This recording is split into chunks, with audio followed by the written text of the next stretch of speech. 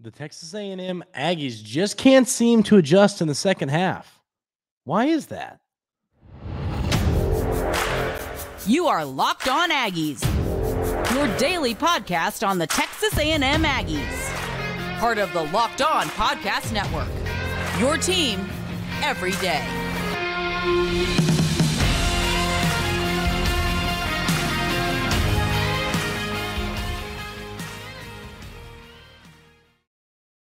Welcome on into Locked On Aggies. I'm your host, Andrew Stefaniak. Thanks for making Locked On Aggies your first listen every single day. Today's episode is brought to you by Game Time. Download the Game Time app, create an account, and use code LOCKEDONCollege for $20 off your first purchase. The second half adjustments have been absolutely non-existent. I think that's one thing coaches that really separate really good football coaches is how they adjust in the second half. You know, there's some football teams, like a great example of that is I think Kirby Smart's been doing a great job of it. I was watching that South Carolina game, and I'm like, man, is Georgia going to lose? And then they just came out in the second half and absolutely dominated a few weeks ago. And looking at the performance like that, and then looking at a performance like this from the Aggies and last week from the Aggies, it's just, what is going on? Listen to the stat from Carter Carrolls. He says, in the second half of its last 3 games combined, Texas A&M has scored only 9 points and committed 6 turnovers. In 18 drives, 7 punts, 6 turnovers, 3 missed field goals, 1 safety, 1 turnover on downs. This offense is a problem and can't adjust at all. You look at these things and I would love to try and find, a reason. Maybe you could talk about scheme. You could talk about execution. Frankly, now, once again, when we talk about coaches here on the show, I want to clarify this because we're going to talk a lot about coaching today. When we talk about coaching, players have to go out and execute. I am not, I understand that. I'm not sitting here blind to that going, well, I know that Coach Fisher can't go out and kick a field goal and can't go out and not throw an interception. I know that. But there are still a lot of things that coaches do to set a team up for success. And frankly, I don't think that's been there.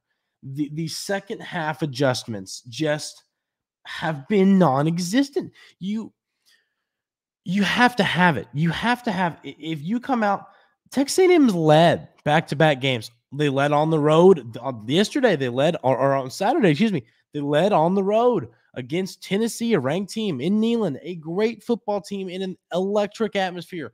You lead at halftime. You do a great job on defense of bottling up Joe Milton, not letting him throw the football all that well. He was pretty inaccurate. And then your offense just can't come out in the second half and get it done. Another thing, I think the conversation needs to be had, but I do think that we're starting to see how much we miss Connor Wigman. Now, listen, before I get it. The offensive line has been atrocious. We're going to run through the numbers of how bad this offensive line was in segment 3, but I get the offensive line was bad. I'm not totally knocking Max Johnson. I don't think you can sit here and fully put this on him and say, that's on Max Johnson. There's nobody else that's on but him. I don't think that's the case. I think that looking at this, credit to him, Max Johnson. He is taking some hits. He is standing in the pocket and getting absolutely hammered almost every play. Credit to him. Maybe with the clean offensive line, you could argue that the drop-off isn't as severe, but we don't know because we don't have a good offensive line to give Max Johnson time to know what the issue is. It's just, we saw against a team that doesn't really have much of a pass rush in Auburn that Max Johnson, when he has time in the pocket, he can pick you apart. But yeah, I just think Connor Wigman, I just think you're missing him right now. And that's just part of it. So once again, we're gonna knock on Coach Fisher today a whole heck of a lot. But at the end of the day, there's a lot that hasn't gone his way. I don't like to make excuses, but he loses his quarterback. It's stuff did not go coach's way. But at the end of the day, once again, it's part of coaching. Stuff happens. You lose players. Carson Wentz goes down. What do the Eagles do? They win a Super Bowl with Nick Foles. You got to find a way to adjust and win football games regardless. But back to these second half adjustments, it really just feels like if Texas A&M is able to get that one drive, that one touchdown in the second half, that they could win these football games, and they just can't seem to get it. And of course, that eventually leads to you losing the field position battle. What happens? An amazing punt from the Tennessee punter. Little things right there. Those are little things in football that make a difference. Tennessee's punter pulls out his lob wedge and backs one up from 100 yards out, finds a way to stick the Aggies to the half-yard line. You can't get the football away from it. You can't with a couple runs. And like right there, that play call where you throw the little, and they said this on the broadcast, but where you throw that little out route to Jake Johnson, it's like, why not throw a slant to one of your speedsters? Throw a slant to Anaya, see what he can do with his legs. I don't understand that play call. Those are the little things that are frustrating. But then what happens? You aren't able to do the football. Constantinu is standing on the back of the goal line pretty much. Fields the punt, only able to kick the ball 40 yards or 30 yards total, not total punt yards, but total yards, because he doesn't have his normal step into it because he's got to get rid of the football. What happens? Tennessee brings it back to the house or takes it back to the house. I think that the second half adjustments, the lack of them, it makes you really start to have concerns with the coaching.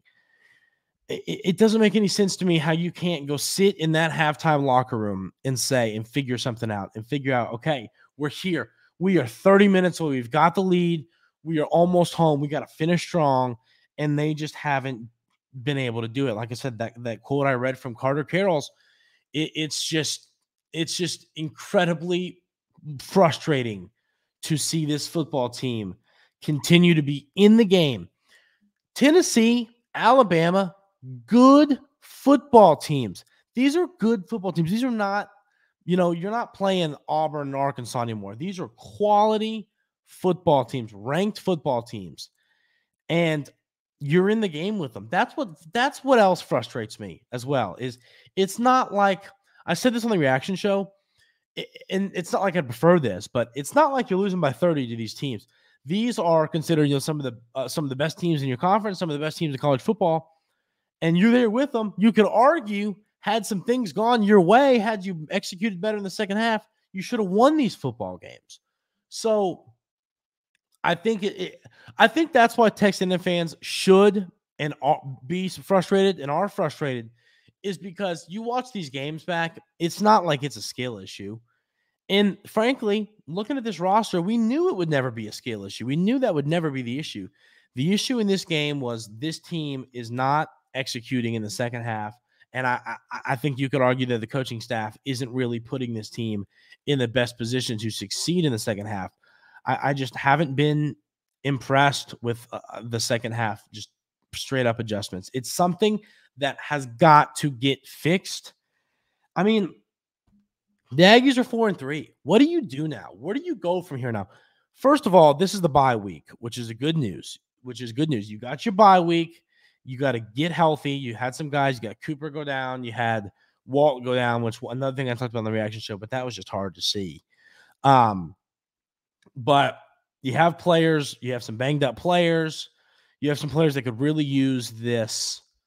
They could really use this bye week. What hurts is now if you want to go 8-4, you have to find a way to beat Ole Miss or LSU on the road. That's going to be the only way that you're able to get this thing to 8-4 and then have that able to get it to 8-4 and then have a kind of rebound you need to finish this season successfully. I mean, you got South Carolina at home after the bye week. You got to go to Ole Miss. You got Mississippi State coming to town. You got Abilene Christian coming to town, and then you got to go to LSU. So you've got 5 games left. You got to find a way to win 4 of them. So it'll be interesting to see how the Aggies kind of adjust in this game. It'll be interesting to see if they're able to turn this season around. I mean, you can as a team, you can make decisions. You can hang your head. You can say, well, man, we were in it. We should have won. You can hang your head. You can do all that. But at the end of the day, you got to find a way to turn things around. And the Aggies need this bye week. Get it figured out, sit down and see how you can fix things going forward. We're going to talk about, is it time? What do we need to see this year? And just flat out talk about Coach Fisher and his future at Texas A&M coming up right here on Locked On Aggies. But first, I want to tell you about our friends over at Game Time. Game Time is the best place to go get your last-minute tickets. I absolutely love Game Time.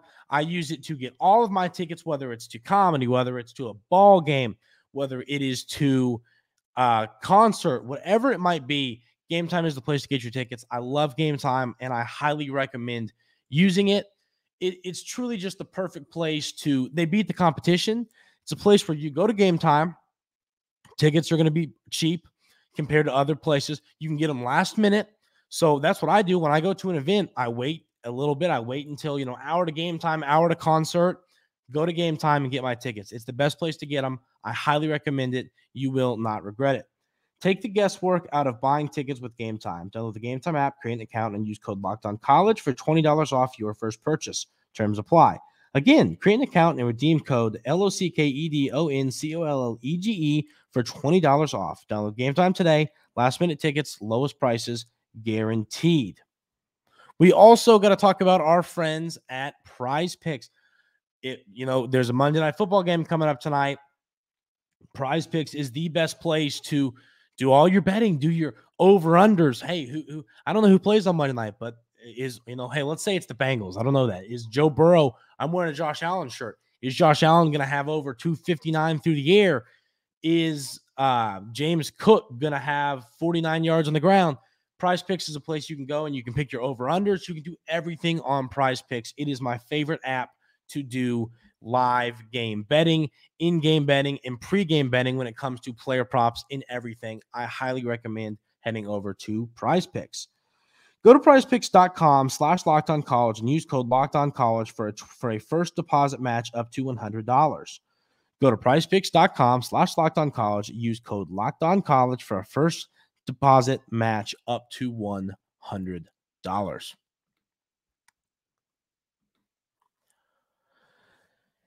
It's time to start to have this conversation. I've seen everybody on Twitter. Is it time to start having the get rid of Coach Fisher conversation? Now, I want this to be an open conversation. I'm going to lay out my thoughts. I want y'all to give me your thoughts. So let me know what you all think on this conversation. I want this to be back and forth. This topic is going to continue to heat up. I don't like having to have this conversation, but we're getting to the point where it has to be had. So everybody, let me know your thoughts on this situation in the comments. I'm going to give my opinion right now, but let me know what you think on this in the YouTube comments. I think Coach Fisher has not done a great job these last 2 games. I think he's been conservative at times. I don't think being conservative is how you beat an Alabama team at home and beat a ranked Tennessee team in Neyland. That's not how you do it. I think that I don't think Coach Fisher has done a good enough job with his football team, with a really good football team. And looking back on all 3 of Texas A&M's loss, the one loss that was, you could argue the Aggies really weren't ever in there, was the loss to Miami. I know Miami gifted you a couple touchdowns, but I think that this is just a game where a few things go your way and you win that ball game in the Miami game. I get it. I still have Miami fans in my comments. Miami's a good football team. Miami won that game, deserved to win that game. But what I'm saying is, I think schematically, if the defense would have gone about the game the way they have these last few games, that would have been a closer game. And then you look at the Tennessee game and the Alabama game, it really seems like the Aggies were in that thing from start to finish. Both of those games, you have halftime leads. Then you just flat out don't adjust and lose those games. I don't know what you have to do. So that's what's frustrating, I think, is you've lost 3 games. But those 3 games that you've lost, you were in there. You were in there, and you could argue you had a chance to win all those. The Tennessee and Alabama game, you definitely had a chance to win those. The Miami game, I think you could argue maybe a different scheme, and so things go a little bit different. You were in that ball game too. That's what's frustrating. There really hasn't been a game, in my opinion, that the Aggies have lost this season that it was just like, hey, we got completely outplayed. We lost to the better football team. And that's what's so frustrating is you're playing really good football teams, losing to really good football teams, Miami, Tennessee, Bama, ranked really solid football teams. And you're losing games that you were there.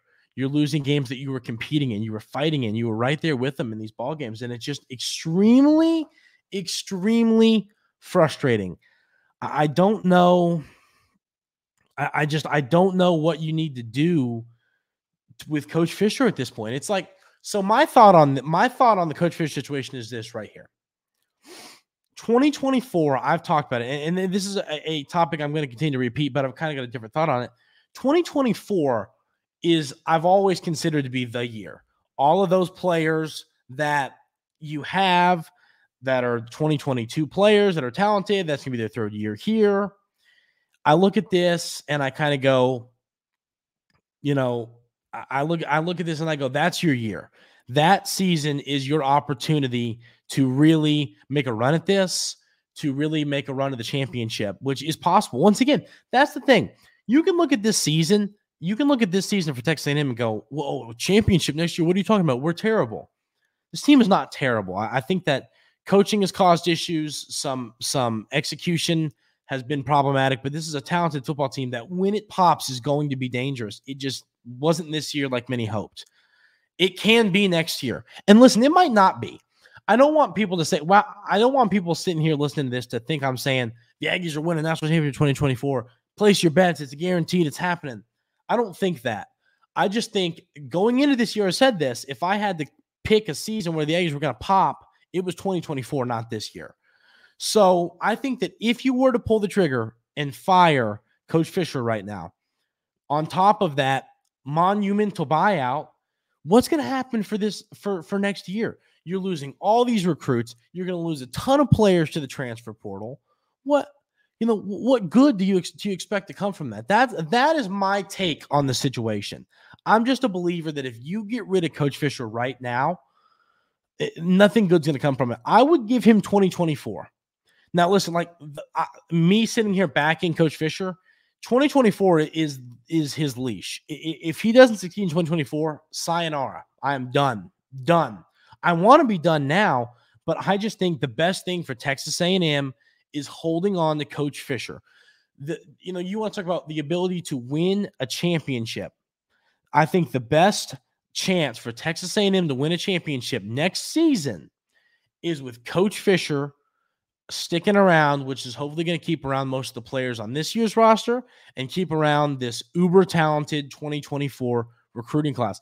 If you fire Coach Fisher and lose 30 guys to the portal, lose all these recruits, how do you expect to hire somebody and it's all going to get fixed and good to go for next season? So that's my take on the matter. I just think that, like I said, I'm in. I'm frustrated with Coach. I'm really extremely frustrated from what we saw on the field yesterday. On Saturday, the lack of second half adjustments that this team has just continued to put together. This coaching staff, it's frustrating, and Coach Fisher has me really irked. Really irked about what we've seen this year on the field. I just think what's best for Texas A&M right now is sticking with him one more year and seeing what he's able to do.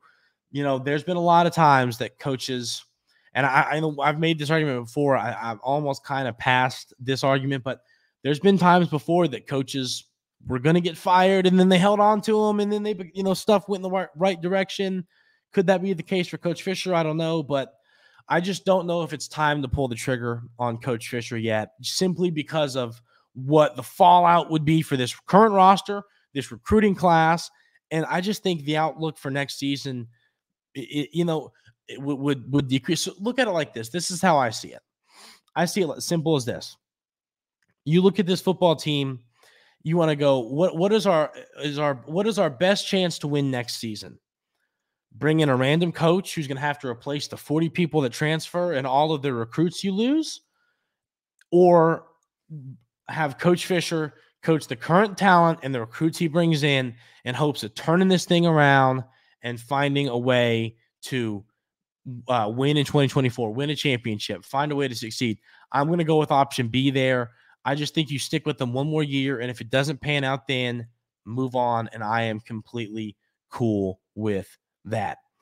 We're going to talk about some stats and some ugly PFF grades coming up right here on Locked On Aggies. Our friends over at Athletic Brewing Company has the best non-alcoholic brews in the game. Athletic Brewing Company has completely changed the non-alcoholic beer game. They make non-alcoholic beers that actually taste good, full flavor, and well-crafted, just like a full-strength beer. Their brews are great tasting and award-winning and beat out full-strength beers in global competitions. They brew over 50 styles of craft non-alcoholic beers, including IPAs, golden, sours, and more. They're constantly releasing limited edition experimental styles to add to their variety.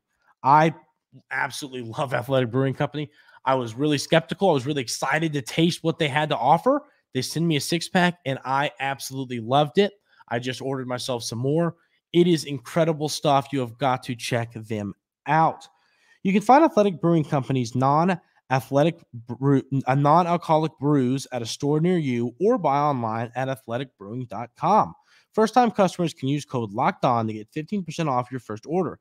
That's code LOCKEDON at checkout for 15% off at athleticbrewing.com. Near beer, exclusions and conditions apply. Athletic Brewing Company, fit for all times. The PFF grades were ugly. I mean, we're just flat out ugly in this ball game. This was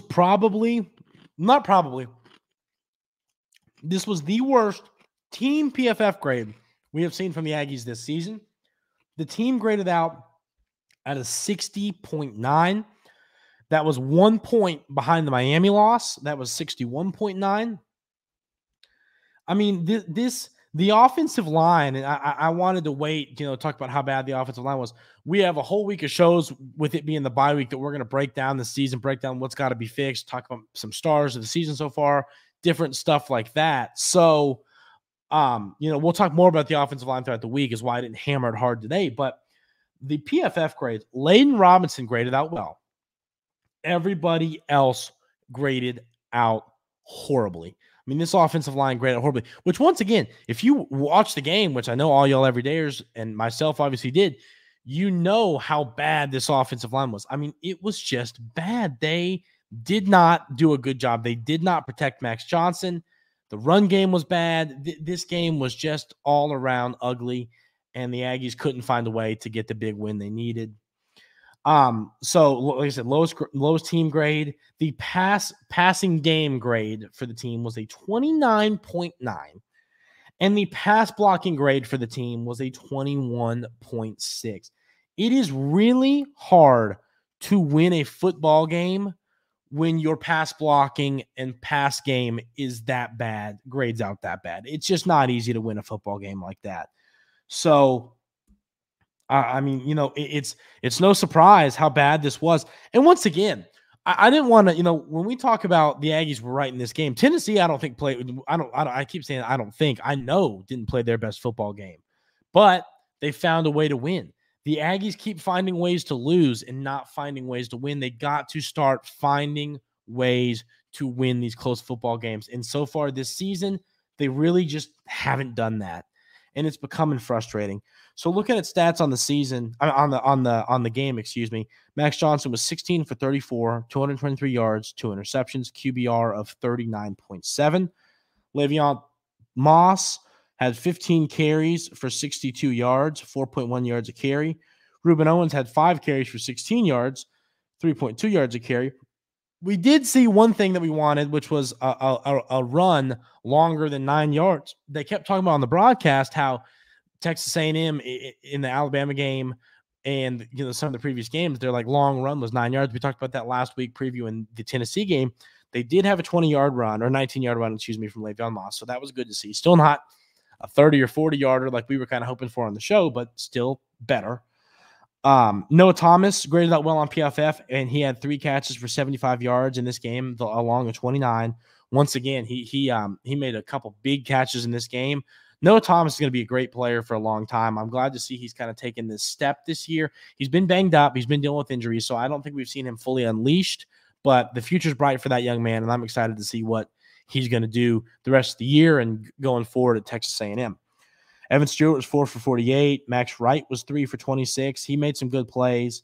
Ainias Smith, 1 catch for 20 yards. It's crazy that you couldn't give the ball to Ainias more. Le'Veon Moss had a reception for 19 yards. Ruben Owens had a reception for 13. Jake had a reception for 11. And then Moose had 2 receptions for 11 yards. Defense, York led the team in tackles with 9. He had 2.5 tackles for loss. Another good game from the freshman. But once again, ladies and gentlemen, we're going to break down this game more this week and talk about what's got to be better. How can you kind of fix the season?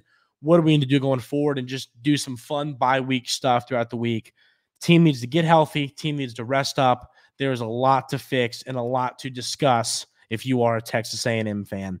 That is going to do it for today's episode of Locked On Aggies. I hope everybody had an outstanding weekend. Have a good bye week. Stick with me throughout the week. We have a lot of fun topics. Hit that subscribe button on YouTube if you haven't already, and review the show on podcast platforms. That really helps.